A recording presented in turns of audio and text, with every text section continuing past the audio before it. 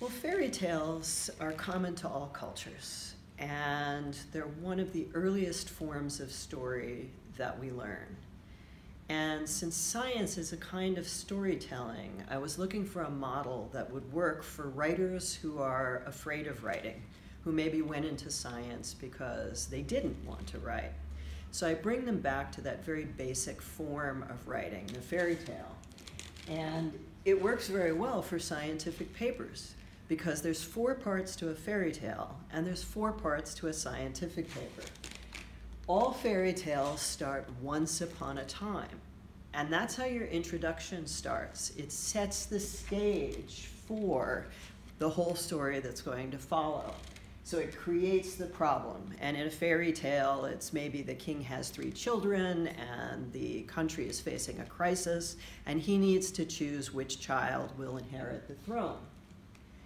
Then, the next section of a fairy tale is setting up a test with clear outcomes, which of course is the methods section of a scientific paper. In a fairy tale, that's something like each child was told to go out into the world, and the first thing that was freely given to them, they had to bring home. And whoever could use that to defeat the giant or whatever was threatening the kingdom would win the throne. So the outcome is defeating the giant. And we always have our methods and our outcomes, and so it's a really easy parallel to come up with the fairy tale again. And then there's the results. There's the story of what happens when they bring back their piece of their writing or their task, or they complete their task. And here, the first child brings back a warrior's sword, but the giant snaps it in half, and the different kids bring back the different things, and one wins. The third child brings back a clever argument, which defeats the giant.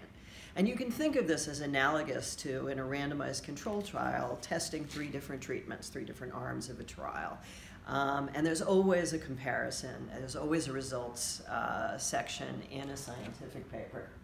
And then the most important part is that every fairy tale has a moral or a message, the takeaway. And every scientific paper also has a message, and it's the message that propels the story. And so fairy tales end, the moral of the story is, and papers end with the message. And the message is your main finding plus whatever that implies. And that's the moral of your story.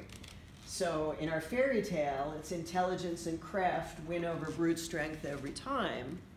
But in our paper, it might be treatment X is more effective than treatment Y and should be used preferentially.